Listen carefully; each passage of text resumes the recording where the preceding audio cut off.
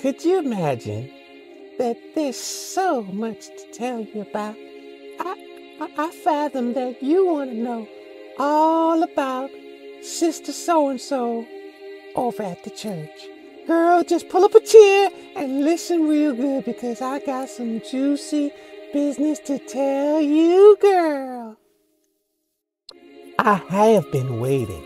I heard that she's got 5 children and neither of the fathers are her husband, and that she has been adulterously living her life from bedroom to bedroom, man to man. Girl, what you done heard about that? Well, girl, it is true. I just don't know how a woman could carry herself in such a way. I mean, I know I used to do some things in my time, but girl, I am righteously saved in Christ's righteousness. I'm clothed in his righteousness. I don't know how these people do the things that they do, girl. Behold, you wicked and adulterous nation! You think that because you don't sin like your brother, that you are better than they?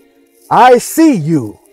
Although they, your brother, whom you may discuss and dissect, do not know the certain things of your character, I am God, and I see you. I understand your wickedness. I listen in on your conversations. And what right do you have to talk about another sinner when you yourself are sinful? Oh no, God, I really didn't mean it. Well, I didn't mean it either.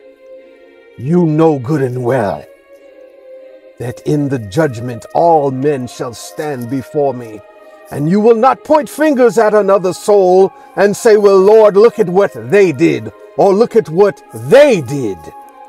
You will stand before me, and your own sins shall be presented before me.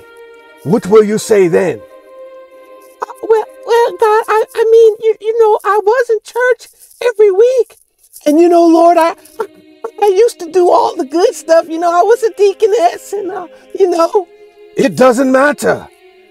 I look at your heart, and your heart was cold.